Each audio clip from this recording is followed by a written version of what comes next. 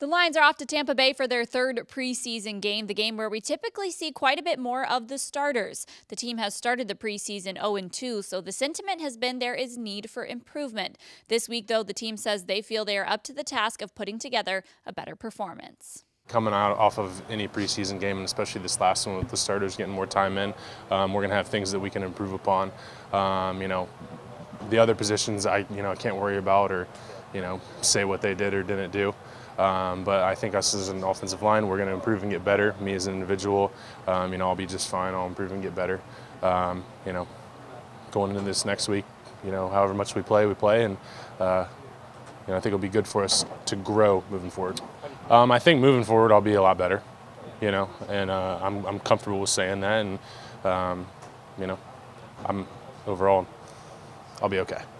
I just want to go out there and compete with my guys. I want to go out there, play at a high level, execute well. Obviously you'd love to go down and get points and play, some really good football.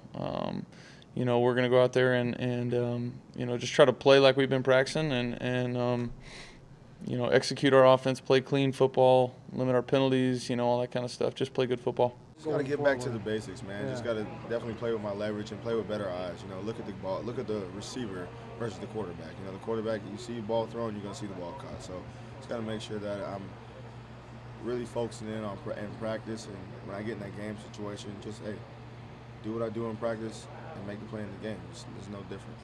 Communication, us playing together as one and not playing on a separate accord. We need to play as one. We need to play as a group. We need to move as a group.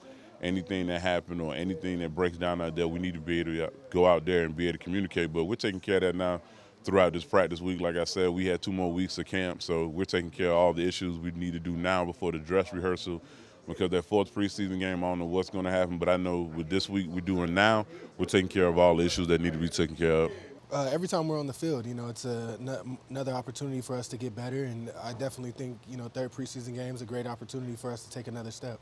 Matt Patricia says he hasn't set a distinct amount of playing time for the starters in this game, but that they will play more and that game flow will determine exactly how long that is. Kickoff in Tampa Bay is set for 8 p.m. on CBS. From Xfinity Studio, I'm Tori Petry.